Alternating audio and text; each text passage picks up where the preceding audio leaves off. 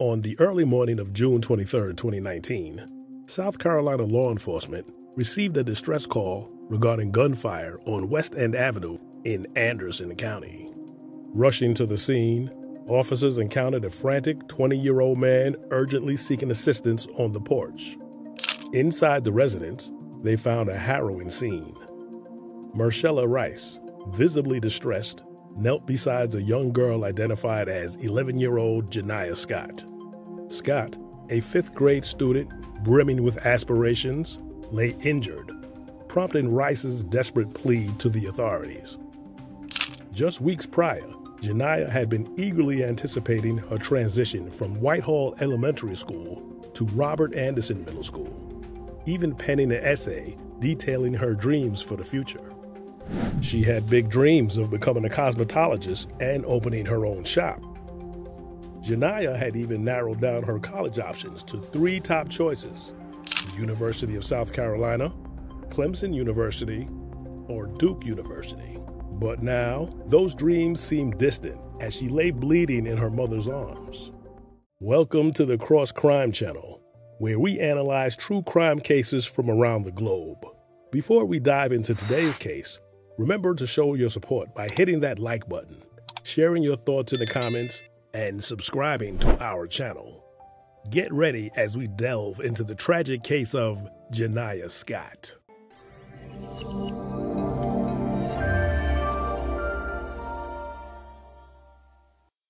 It was a typical weekend night, and Janiyah had stayed up late with her 18-year-old sister and 11-year-old cousin.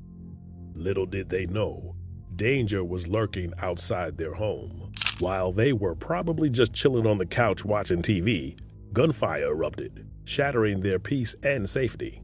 Janiyah's mom, Marcella, was jolted awake by the terrifying sounds.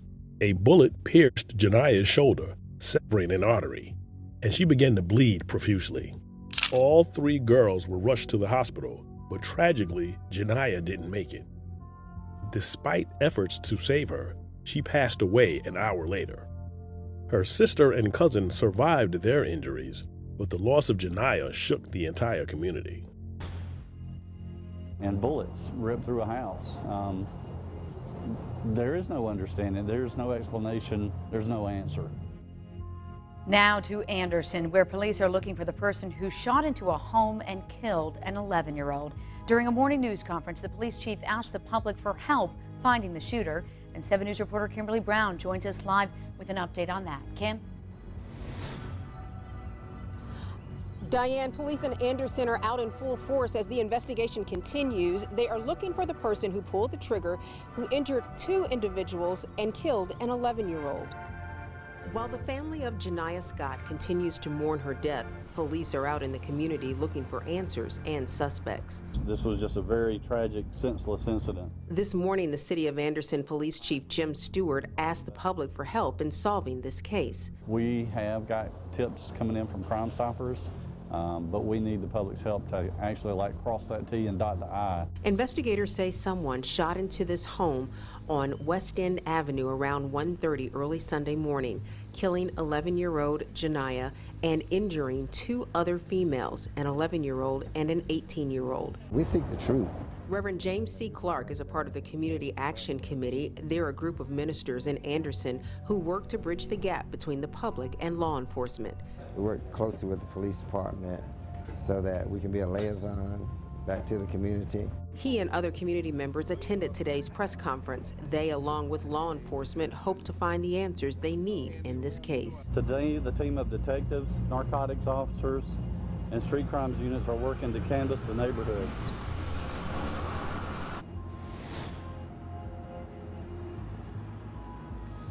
And investigators tell us that the 2 survivors are still in the hospital, the 11-year-old in critical condition, the 18-year-old in stable condition.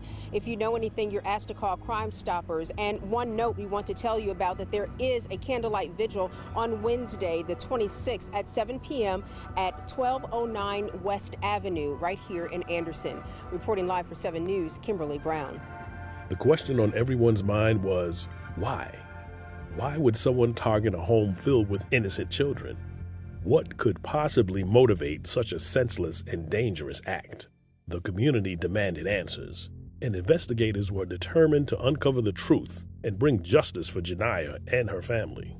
They pleaded with anyone who had information to come forward and help bring closure to this heartbreaking tragedy. At the same time, a heart-wrenching vigil was organized to honor the memory of Janiyah, described as a vibrant and ambitious young girl who adored school, singing, dancing, and the color purple. Hundreds of people gathered to offer support and solace to her grieving family. Janiyah was laid to rest on July 2nd in a casket adorned with her favorite color, purple. Her funeral costs were covered by NFL player Shaq Lawson, known for his role as a defensive end for the Buffalo Bills.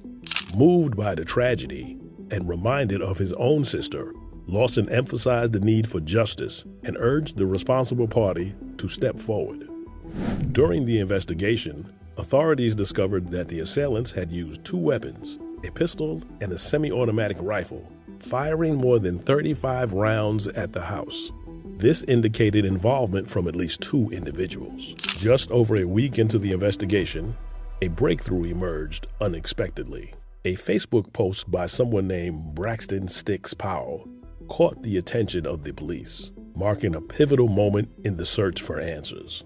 The post read as follows: late Saturday night on June 23, 2019, I killed a little girl, Janiyah Scott, because someone thought it was okay to rob me for what I had, and I wanted to take what that person had.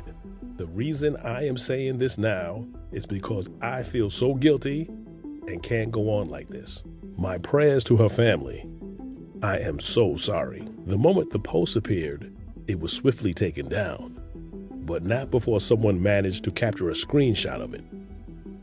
Shortly after, another post surfaced, adding to the intrigue. Whoever playing on my page stopped playing on my life. I did not post that, and I have nothing to do with any of that. Someone hacked my page. Just hours after the post surfaced, police made a significant arrest, apprehending 17-year-old Stephen Brandon Powell in connection to Janiyah's tragic ordeal. Details about Stephen and his background remain scarce. However, a petition initiated by Andrea Powell, purportedly Stephen's mother, asserts his innocence. The petition read as follows: Stephen B. Powell has the support of not only his family and friends, but his community leaders as well. All of the listed names believe in his innocence and believe he should be released on bond to show those of his opposition that he is an honest, well-functioning, and good-hearted member of society. Stephen Powell is a young teen who, at the age of 17, was wrongfully accused of murder and attempted murder. Powell, who was just on the verge of starting adulthood, was taking steps to secure his future. Taking away his chance to do so would be robbing him of achieving his full potential and cheating this community of the contributions he could potentially make. Stephen Powell should be released on bond because not doing so will only add to the statistics of wrongfully accused persons in America. The stigma associated with being wrongfully accused is an attribute that is deeply discrediting and can follow someone for the rest of their life. Statistics also show that 32% of all African American men born in 2001 will experience being imprisoned at some point in their life. These facts are both alarming and disheartening. As supporters of Mr. Powell and upstanding and just American citizens, it is our civic duty to help put an end to incarcerating innocent people. Investigators revealed that Stephen had a history of trouble, suggesting this wasn't his first brush with the law. Just days prior to Janiyah's tragic incident, authorities in Welford County were actively seeking him after he allegedly discharged a firearm at an apartment, narrowly missing a young boy. And it turns out this isn't the first time he's had a run-in with law enforcement. He was also questioned and identified by police as an initial person of interest in an apartment shooting in Welford. He was cleared and never charged, but these pictures were even put up on social media when police were looking for him after a bullet went through this wall and came inches from striking a little boy. It does not surprise me that he's involved in something like this. When we interviewed him, he was very manipulative. I believe he knew a lot more about what was going on in our case than he led on to believe. And so it does not surprise me that he is involved in something like this. In July 2019, Stephen's bond hearing drew Janiah's family members, eager to confront him for their loss. Janiah's mother couldn't contain her desire to face her daughter's killer. I have a question. Yes, ma'am. Talk to me. Talk. No, ma'am. Talk to me. Talk to me. I just want to know why. Well, you're going to have your opportunity. Stephen's hope for release were dashed as he was denied bond and remained in custody pending trial. Meanwhile, investigators persisted in their belief that another individual was involved in the tragedy. Over a year later, in a separate turn of events, 21-year-old Desmond Bruton from Spartanburg was apprehended. Facing charges including attempted murder and possession of a weapon during a violent crime, Desmond had been detained at Spartanburg County Jail since June 3rd for an unrelated armed robbery charge. He was extradited to Anderson to face charges in Janiah's death. During his bond hearing, Desmond professed ignorance regarding the charges against him. Despite his plea, bail was denied, and he was ordered to remain in custody until trial. You have a series of charges here. You're charged with murder, 4 counts of attempted murder, and possession of a weapon during the commission of a violent crime. Do you understand what you're charged with? Yes, I don't understand what I don't come down here. Okay. Still clad in his Spartanburg jail jumpsuit, he addressed the court in Anderson, asserting his unfamiliarity with the family involved. "I don't know this family," he continued. "I'm just as confused as everybody else." A condition of my bond, there is no bond today, but a condition from this day going forward is to have no contact with this family. And no contact means just that. That's no contact in person, no contact by third party, no contact by any type of social media, anything. Is that clearly understood? Yes, sir. I don't even know them though. I understand. In response, one of Janiah's relatives moved to speak, but a companion swiftly intervened, silencing her with a hand over her mouth. Fueled by anger, the young woman stormed out of the courtroom, slamming a wooden gate behind her. The connection between Bruton and Powell, the other individual charged in Janiah's murder, remains unclear. However, Anderson Police Chief Jim Stewart emphasized the likelihood of someone aiding Powell in reaching Janiah's residence. Someone had to drive him there. Someone had to pick him up, Stewart asserted in an earlier interview. While police have confirmed the use of 2 weapons, a pistol and a semi-automatic rifle in the shooting, Bruton's arrest warrants do not elaborate on this detail. Furthermore, authorities have yet to disclose the motive behind the attack on Janiah's family home. A circulating Facebook post appearing shortly before Powell's 2019 arrest, purportedly a confession linked to the case, suggesting retaliation for a robbery targeting a relative of Janiah's.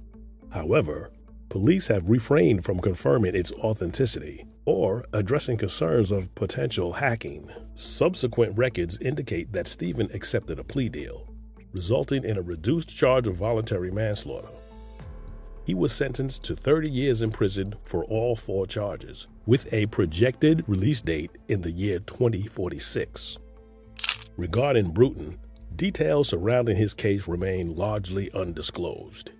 He faced charges of murdering Janiah, along with 4 counts of attempted murder, corresponding to each individual present at the scene. Additionally, his involvement in an unrelated armed robbery charge resulted in another attempted murder charge, alongside possession of a weapon during a violent crime. Given the severity of these charges, it appears likely that Bruton will be entangled in the prison justice system for many decades to come. The tragedy surrounding this case raises numerous unresolved questions. What motivated the shooting? What was the connection between 17-year-old Stephen and 21-year-old Bruton? Could steps have been taken to avert this senseless act? And who penned the confession found on Stephen's Facebook page? These inquiries may remain unanswered, But what's paramount is preserving the memory of little Janiyah Scott. She was an innocent victim of an unfathomable crime, robbed of a promising future and boundless positivity at just 11 years old. May she find eternal peace in heaven. What are your thoughts on this heartbreaking case? What lessons have we learned? And what community initiatives could be implemented to prevent such tragedies in the future? Share your insights and comments below. Don't forget to like, share, and subscribe to the channel and stay updated on future cases. Until then, stay safe.